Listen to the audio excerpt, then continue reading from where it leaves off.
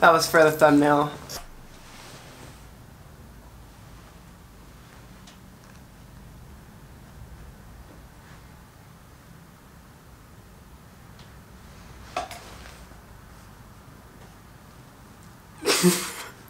So Miss Smith interviewed me and wanted to know about what it's like to be trans and in the military. I gave a very honest video, and it's through Zoom, so it's going to be really low quality, really choppy, and the audio is not that great. But it's really good information, and I thought to share it online. And I just want to say that that video is my personal experience. Everyone's experience is different, and those are all my own statements, and it's not they're not official statements from any government entity. It's all just me and my own personal experience. And I hope that people find a lot of value and education in it. And if anyone wants to interview me some more, go ahead and message me through my Instagram. That's probably the easiest way to go about it. Please enjoy the rest of the video, and I'd love to know what you think. Okay, so can you briefly share your name, your pronouns, and your role in the military? My name is Cordelta. I am a command and control battle management operator. My AFSC, my Air Force specialty code, my job title is 1 Charlie 5.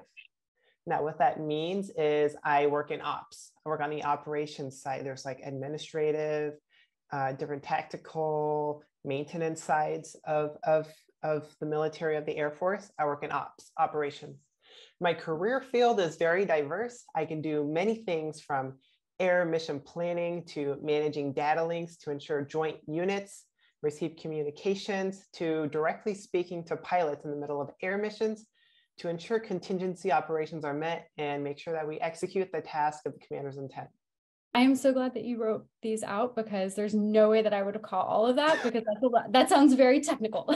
I just came up with that like off the top of my head. I just typed, I was like, that sounds very Air Force, like woohoo, you know? So yeah, I keep the people, I'm very, very specific on the people I keep around me. And so the people I keep around me are people that inspire me, and people that are just very understanding. They don't have to be open-minded. They don't have to be any one political way. They just have to be like understanding. okay. Yeah. So how did you end up joining the Air Force?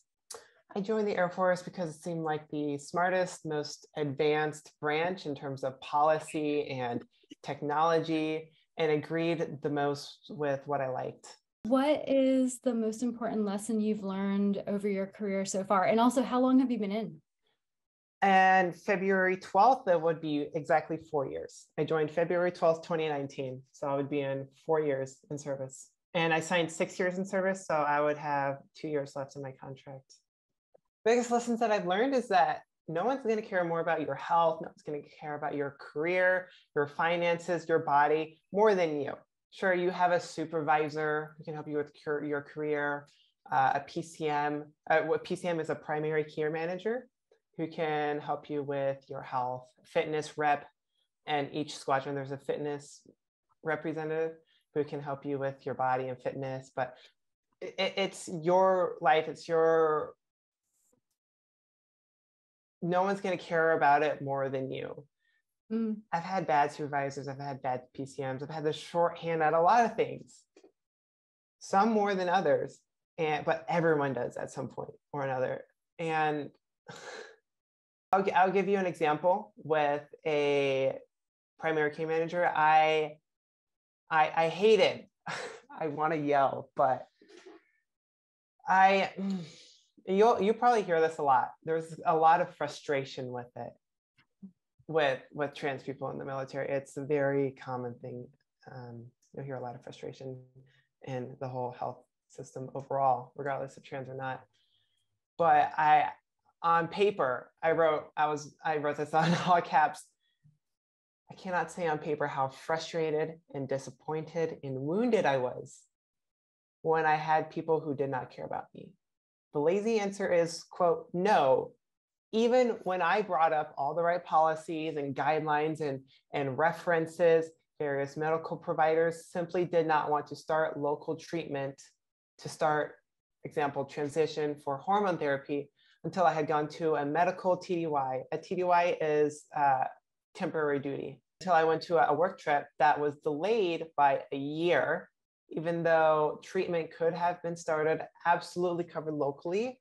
And I was also coded on a restriction waiver that didn't allow me to PCS, which means to move different bases.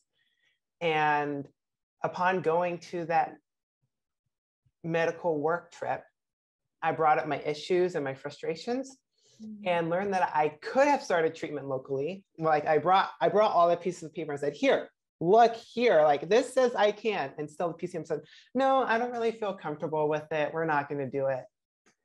PCMs have that power. There is that bias. And my moving basis was going to be to Korea. This is an example I wanted to tell you about. No one's going to care more about your transition, about your health, about making sure you get that travel voucher through defense travel system to get your money back more than you. Otherwise, things will get lost. Things will be forgotten about. It's very mind taxing to keep calling people, keep messaging people, essentially annoy people and say, hey, you have this done? Do you have that done? Because it'll just naturally just fall off. It'll just happen. It'll just happen. Which brings me to my next point. So that's one important lesson I've learned. Second thing I've learned is that there is almost always a workaround to something. Did someone say no? Depending on what that is, there could be someone who can help navigate or find an alternative path to achieve similar results. There's two different sides to the military, or three, but there's enlisted and officer. Officer is more high military brass. Enlisted are kind of like the like the worker bees, the worker ants in a way. And because of that, there's this thing called rank. I've only been in 4 years, which is really not a long time. And for me to try and push something or be persistent with something, it's not going to have as much oomph as someone who is at a higher rank, let's say 12 years, or an officer with, let's say, 12 years. That things like that is very powerful. And that's a fine line that you walk to make sure you get things done, you get what you want to happen, whether it's a mission or something personal. I want to give you another personal example. This happened very recently, the other day. I was trying to book a flight, and one of the connecting flights was with a Alliance third-party airline. And when I was trying to book it, I called the primary airline to get a person to help me to book it. And they said that the flight was canceled. And I was wondering, like, why is this flight canceled? This is weird. I was not satisfied with the answer. I was like, is there anything we could do? Is there anything that can happen? And I asked it in like 3 different ways. And the person on the representative with the airline, they said, no, we can't help you anyway. Sorry, you can't take this flight. You're gonna have to find an alternative. I didn't want to pay like $2,000 for a flight. That was ridiculous. So what I did, I made a whole new mileage account with that third-party Alliance airline, then reached out to them to say, hey, is this flight real? They're like, yeah. I was like, okay, let's get this connected. Let's like work this out. And I did. I ended up booking a trans-Pacific flight from Auckland to Sydney to LA to Phoenix for $324 because I used my resources correctly. And I did not care if I hurt other people's feelings by finding a workaround. That is a very special skill to have. And it's walking a fine line from completing your mission. For me, I'm flying from New Zealand back home to Phoenix for $324. I made it happen.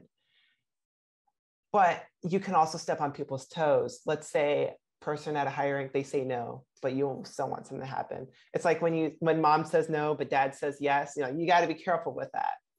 And that could be used in a lot of other things. So there's always a workaround, and no one's going to care more about you and your life and your career more than you. So you have to be really proactive on a lot of things. Okay. Yeah. What's one piece of advice you'd give to a person who is trans and wants to join the military? Don't join. Really, I'm serious. Don't do it. The political and bureaucratic process with insurance and getting signatures, keeping communication with your primary care manager, case manager, booking these appointments within a reasonable time frame is such a nightmare. Waiting for months and months for something to have a provider, then to only have your medical provider, let's say they PCS or you PCS, or have paperwork lost. Just have it lost. And you have to restart things is so frustrating. That's why I'm yelling right now. For those that are like, hey, I'm trans and I'm thinking about joining the military. If you're, let's say, if you like presented your birth gender and you want to transition after you get there, that is going to be such a hard process. And if that's the case, and you go to basic training as your gender assigned at birth, it might cause some dysphoria, and you might not even make it through basic training, let alone. And then, can you actually survive the military?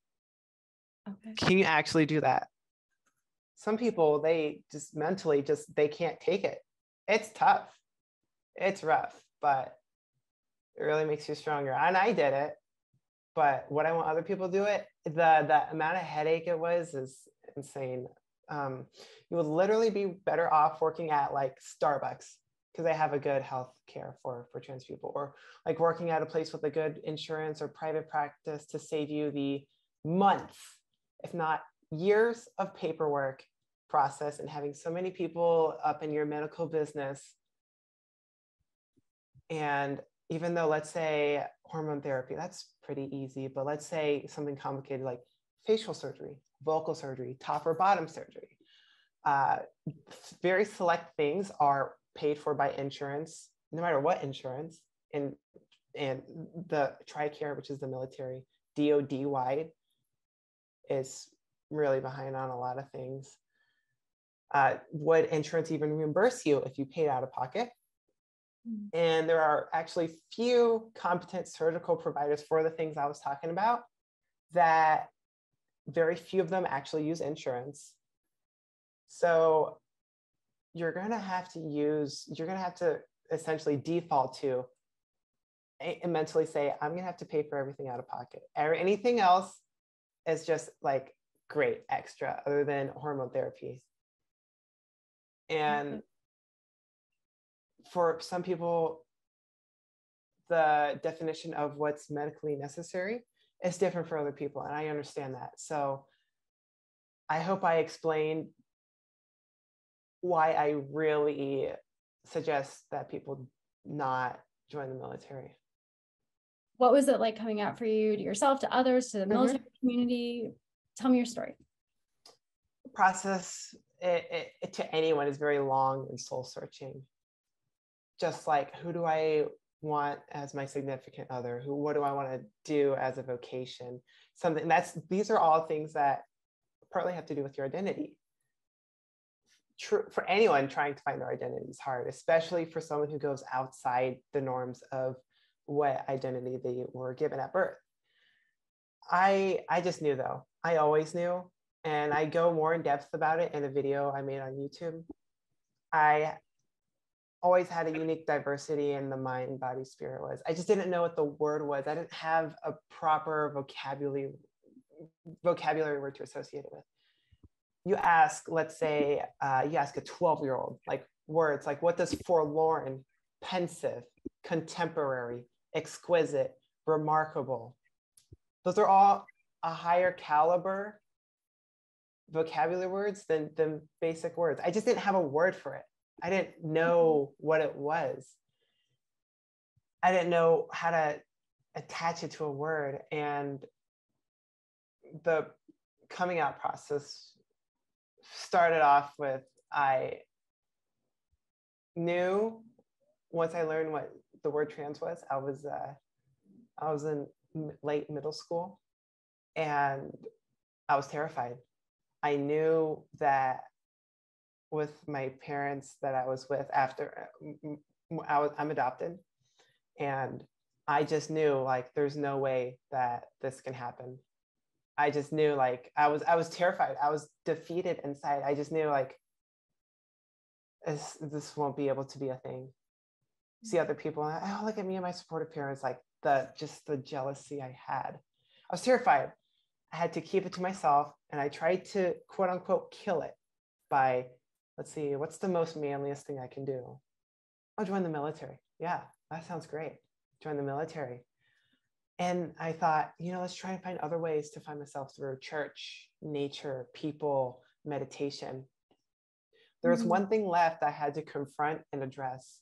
It took a lot of talking with a neutral, unbiased, professional opinion to sort things through.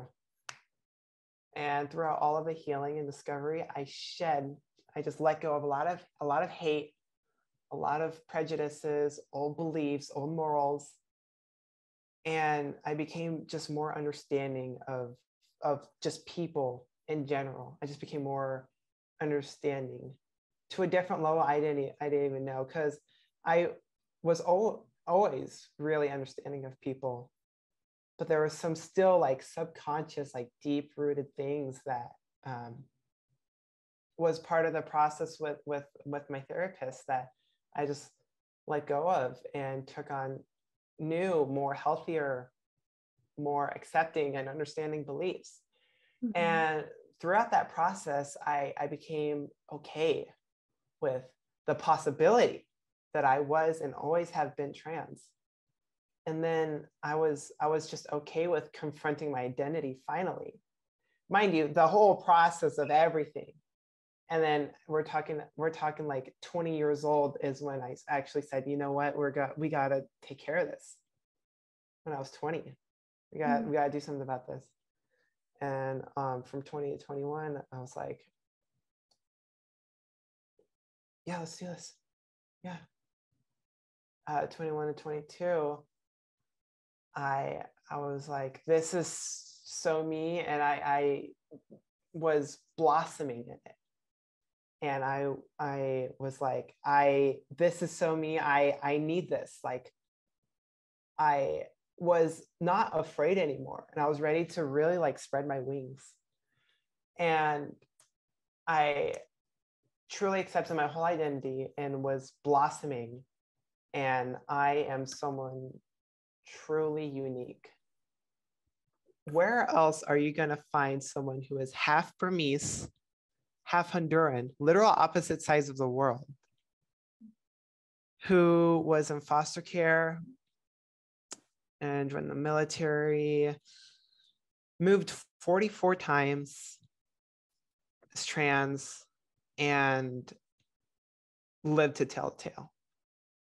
Not only lived, but thriving, being an artist, getting various accolades within my military service, while I was also undergoing some borderline serious mental problems. And I'm just unshakable now. I'm unshakable now. Nothing can affect me mentally. I'm just too mentally strong.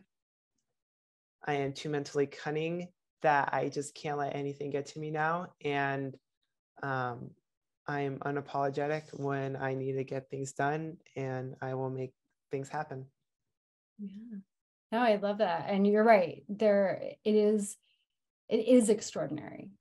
It is extraordinary that that your story has that many layers to it, and that you are doing as well as you are. Yeah. Good. Well, more you in the world is a good thing. So yeah. Thank you. Thank amazing. you. And then this is where I stopped like typing. Everything else is just in my head. I did look through all of this, but I just didn't write it. Yeah. Well, let me, I know that I definitely want to talk to you about like, when you came out to like the military community, how did that go for you? Did you find support? Did you find lack of support? How was it?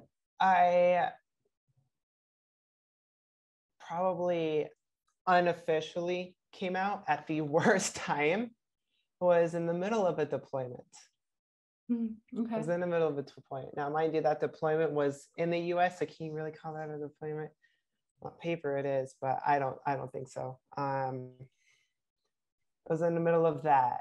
And prior to that, I set up an expectation of myself, I set up a personality that I kind of just do whatever I want. I don't really care. Like I would go, I took a week vacation and I just surfed all along the Oregon coast and explored the West Oregon coast. I just like do things like this. Not in a spontaneous, unresponsible way. No, it was a really amazing trip. I would go on hikes. I just do whatever I want. And I think people knew that I was a little fruity. I think people knew. So for some people, it kind of wasn't as much of a surprise. Okay. And at the end of it, no one cared. That's like the perfect word for it. No one cared. Now, that could be a good thing. It could also be a bad thing, because the only thing worse than something that's negative is something indifferent. Because no one cared, there wasn't any really negative. There wasn't really any positive. It was pretty monotone throughout. And partly no one knew how to come to me and have a conversation. No one really knew what to do. For a lot of people, I was the first person they ever met who was trans or was undergoing the process too. And no one wanted to ask any question that could be possibly like uncomfortable or impeding on health information, or might bring up like a bad memory, or they just didn't, no one just knew what to do. So I did my own thing, and that's kind of how it was. And to the military community, I just don't take any BS anymore. I mean, I kind of used to be walked on when I was a younger airman. I just didn't quite know, like, this is acceptable behavior, this is unacceptable behavior. And I give off a presence where I'm not one that likes, I just keep work at work. I also just don't really care about drama. And so there won't be any to me, you know, that's how it happened. So mostly in that aspect, positive, because I won't accept anything otherwise. Okay, got it. Or did you run up against any specific barriers? I know you already talked about Absolutely. But were there any other ones? Okay. Absolutely. Yeah, there's a lot of gray area to things. Like, is this covered? Is this not covered? How can we get it covered? Can you get reimbursed? Now, this is everything with the medical side of things. Legally, I'm all done. I have my ID. I have my driver's license. I have my passport. I have my birth certificate, Social Security, but socially, and that's pretty okay. In the beginning of transition, like there was that awkward phase. It was a really awkward phase. My hair was much shorter. Voice was much deeper than it is now. Like now this is like my normal natural voice. That was a bit of a social barrier. Now it's like not much of a problem. So really it's just medical. It's just medical stuff that I'm really trying to fight and make happen. That's the biggest barriers. What helps me overcome those barriers? Being persistent and saying, this is what I want, and I want it. If not, you're going to put in a referral, and I'm going to make sure this gets done. I'm at a new place now. It's so much better. It's so much better. Where I was before in Idaho, I'm just going to put it out there, just absolute dog shit. I'm putting this on record right now online. Okay. It just was terrible. And here in Tucson, it's just because It's because people care a little more, to put a little more effort in. Mm-hmm. That's what it is. Gotcha. Yeah. Were they competent in trans issues and care, or did you have to train them? Not really. Yeah, it was a bit of a both training effort. It was a bit of a training effort. Yeah. The one I see now here in Tucson, Mm-hmm. I've only seen one since being here in November. That's how backed up things are. When I said like you have to wait months for things, like holy smokes. Is a little more aware. The one here. So it's a bit better here. Yeah. Okay. But there's no guarantee that like that person was going to be, it sounds like from when I've talked to other people and even kind of like what you're saying, you know, it's like you're assigned somebody Pretty much.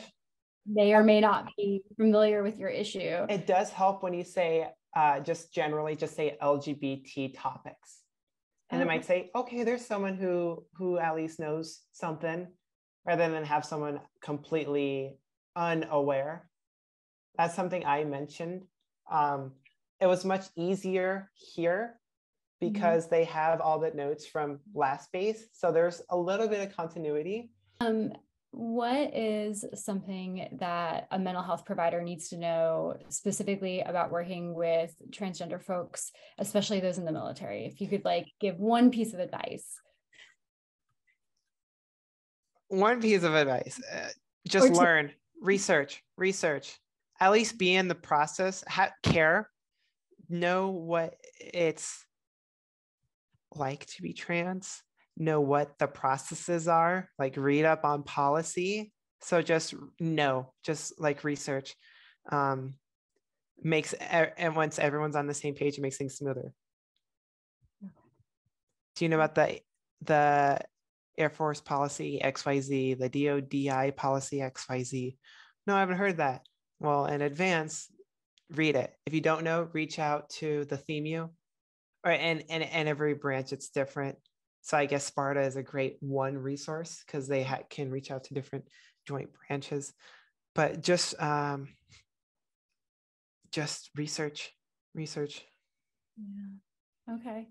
Yeah, it's interesting because like there's different standards that providers can use too. And I just learned recently, you know, when I'm working with folks, I follow the informed consent model, but insurance likes to follow WPATH.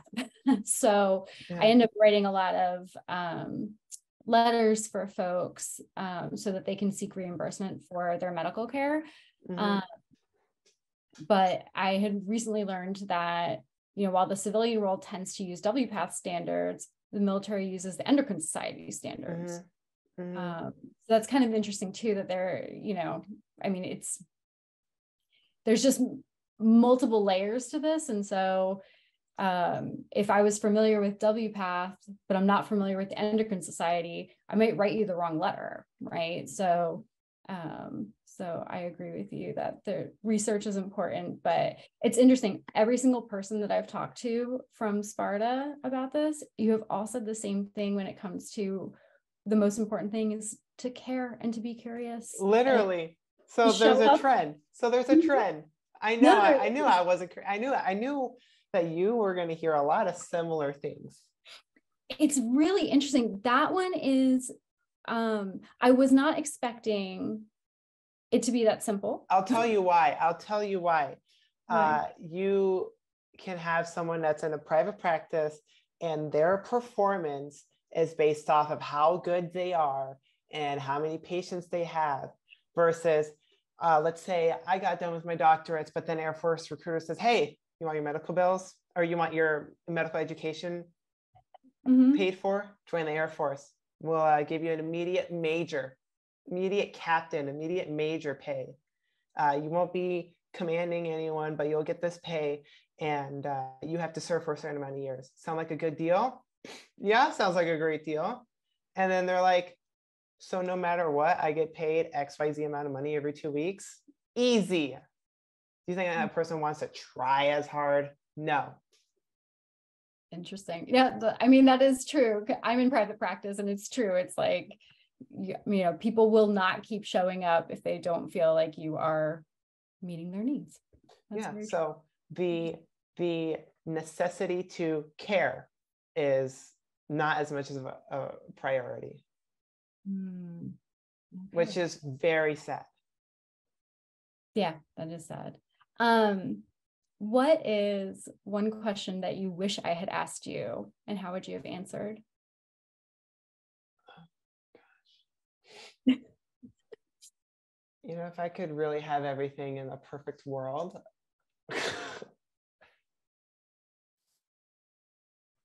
I just the Department of Defense budget for healthcare throughout all branches, throughout military, civilian, anyone in the DoD is like $40-something billion. It's just some like insane number. I don't know how I calculated it. So in my mind, it's just me personally saying that budget is virtually unlimited. The budget for men's Viagra is a certain amount of money. The amount of money that was used, I don't remember what year, I think it was like 2017. So it definitely might have changed. For trans healthcare is like 1/10 of that. That's just such a like low ball number. Does it require a lot of money? I mean, sure, there's some surgeries, that require money, but if you think about like how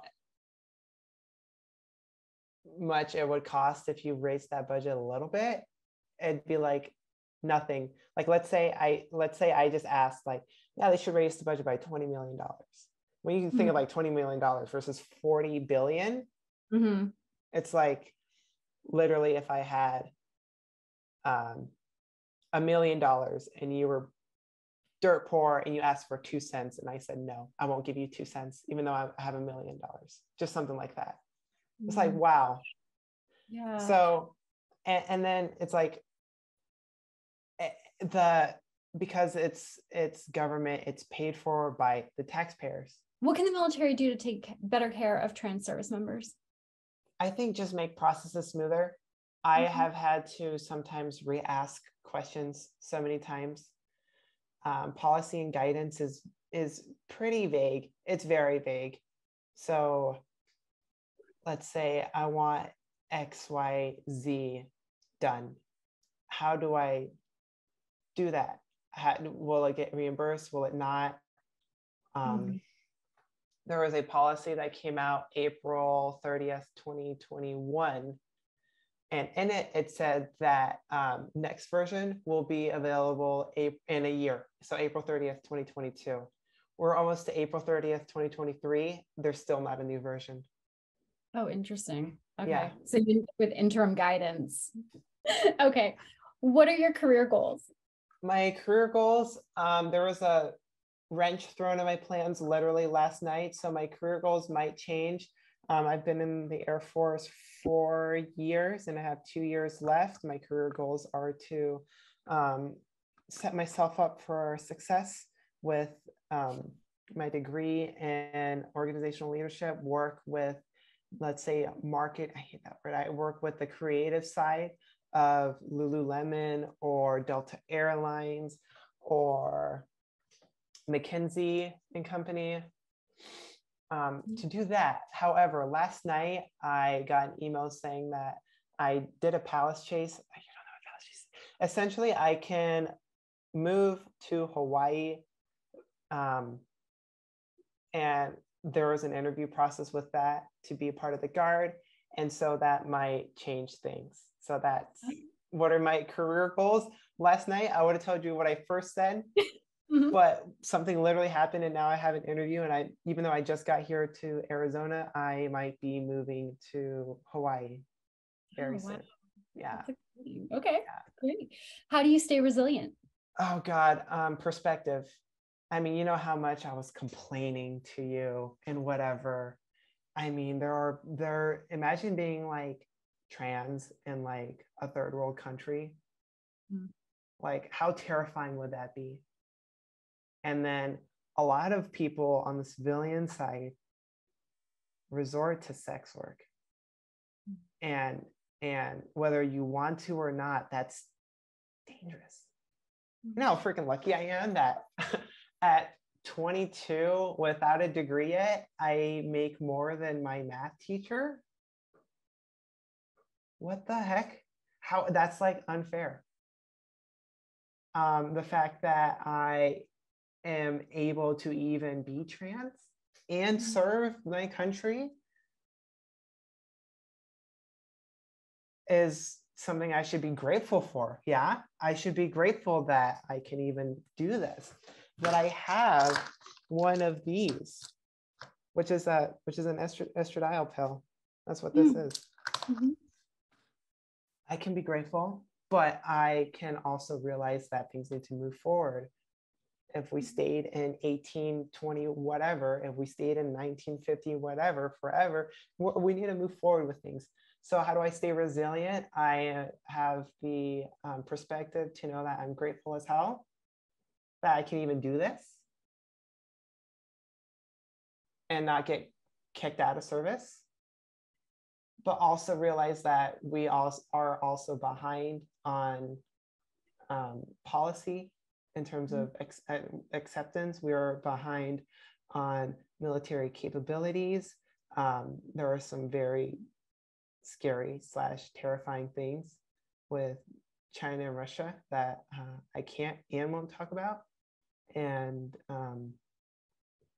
no other nation can do what we do, really. Things happen and just get things done. That's how I stay resilient, is with the progress of it. Okay, good. Thank you. Yeah. What's one thing you want people to know about transgender military members? They're all complex. They could be as young as me, as 22. There are some people who are majors, lieutenant colonels that are like 10 years older than me, 20 years older than me. Some of us we all have different backgrounds. So, and we're just human too. There's more to me than just being trans. There's more to me than just being in the military. For a lot of people, that's all their identity is. Like, I'm trans, and all my YouTube videos are just fucking trans related. And some people is like military. Like, all my videos are military related. Like, I and other people and pretty much everyone, we have goals. We have aspirations. I want a family. I want a degree. I want to travel. I'm an artist. Mm-hmm. I love that. I am terrifyingly smart, and I can very quickly learn how to make weapons of mass destruction, which is something I wanted to do, which was my process of joining the military. I wanted to literally use my creative side to create mass genocide. So yeah, but also create like awesome things for humanitarian aid. I was a very interesting 18-year-old. What can allies do to support the military transgender? I'm going ahead of you. That's okay. No, that's the next question. What can allies do to support the transgender military community? Just be understanding. Just say, hey, how can I help? What can I do for you? I mean, we're all a part of the same team. At the end of the day, like, we're all Americans, or we're all human. I'll be more worldwide. We're all human. What unites us is more powerful and is much more stronger than what divides us. Is there anything else you want people to know? I think you did a great job. I think I just want people to know me. I really want people to know my story and listen to some of the things I have to say, and listen to some of my life lessons. I'm just very grateful. I have I don't want to be cocky, but I have an immense amount of wisdom for 22 years old with the amount of things I've been through and some of the things that have been literally, spiritually handed to me. And I just want, what else do I want people to know? Just to get to know me in other various ways. So, yeah. Okay. Wonderful. Thank you so much. Yeah. Okay, so I'm going to